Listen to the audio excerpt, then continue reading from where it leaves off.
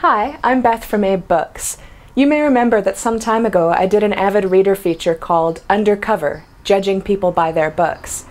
In there, one of the things I mentioned was that with the prevalence and increasing popularity of electronic readers, I would really miss being able to go into somebody's home for the first time if they were somebody I was dating or a new friend, and surreptitiously, or openly, look at their bookshelves and judge them a little by what they had.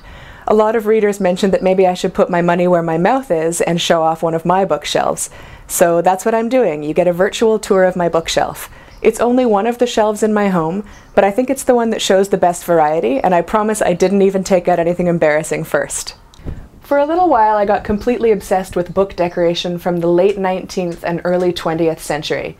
During that time, they were really big on decorated cloth with a lot of gilt and really beautiful patterns. So for a little while, I spent money I probably shouldn't have on books that I loved just for their covers, including this one, The Book of Bugs by Harvey Sutherland, Some Brave Boys and Girls by Edith Kenyon, which I like the work on the spine here as well, Days Off by Henry Van Dyke, whose cover I thought was just beautiful. And probably the priciest book I've ever bought, Life of Japan by Masuji Miyakawa. This is the 1910 edition with the highly decorated cover. It has gilt-edged pages. It has Mount Fuji and a sunrise here, and the cherry blossoms with the title in gilt. And I absolutely loved it. It took me quite a while to find this one because typically their reprints are print on demand now. Unfortunately, my copy has seen better days and I'm going to need to have it rebound, but it's really beautiful and I love it. Some of the other sort of more unusual or maybe collectible items that I have include a fairly scarce Triangle Books edition of Mice and Men by John Steinbeck.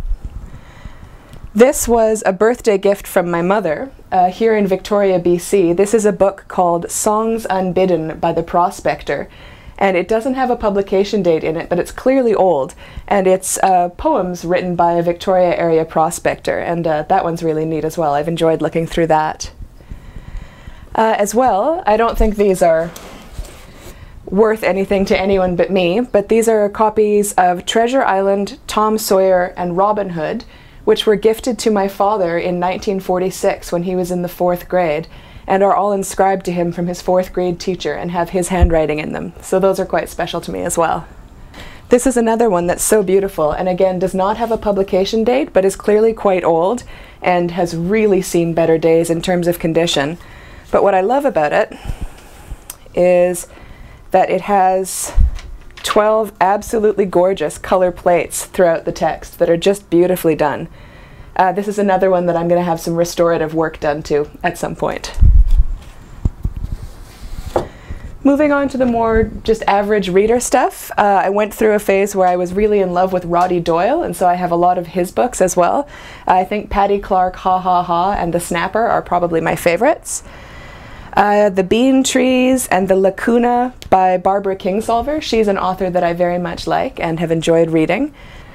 Jean Luen Yang is an author and illustrator who wrote American Born Chinese, a graphic novel that I would recommend above almost any other graphic novel, and another called The Eternal Smile, which I also enjoyed very much. He's got a new one coming out right now called Level Up, which I plan to look into just as soon as I can. Another Canadian author, who I believe this is the only book she's ever written, is Lullabies for Little Criminals by Heather O'Neill, which is a fiction, a novel about a young woman growing up faster than she should in Eastern Canada. I also for a while was very much into, and this is a little morbid, but when somebody passed away, seeing if there was a signed book by them. And I was very excited because I found this copy of Michael Jackson's Moonwalk, which came to Australia the same day that he passed away. And I was very excited because when it arrived, it had not only a signature, but also a drawing, and I was very excited until I realized that those are actually printed in as part of the book and come with every copy of this printing, but it's still a neat thing to have. As well, I have 2 books signed by Michael Crichton, including a gift edition of Jurassic Park and a first edition of State of Fear, both of those signed by Crichton. And those ones I may sell one day, but I think I want to read them first.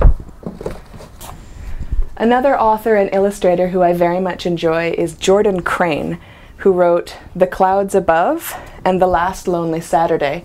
And these are just really sweet, poignant little stories with illustrations that go along with them that are surprisingly touching. And The Clouds Above in particular, it was a Christmas gift from my partner, and I really love it. The last two things I'll mention, which I have had since my childhood, and they are very dear to me, are these two old hardcover compendiums of Peanuts cartoons, which are neat because they're clearly very old, and when you look at the drawings, it's the really old classic Peanuts. So I like these a lot, and hope to pass them on to young people that are important to me one day. So that's it. That is my bookshelf with, I hope, what you feel is a good balance of readable and collectible and comics and things I bought just because they're beautiful. If you have any comments on anything you found particularly striking or embarrassing, please feel free to let us know. And I hope you enjoyed this. Try not to judge me too harshly. Remember, it's not so much what you're reading, it's that you're reading at all. Thanks!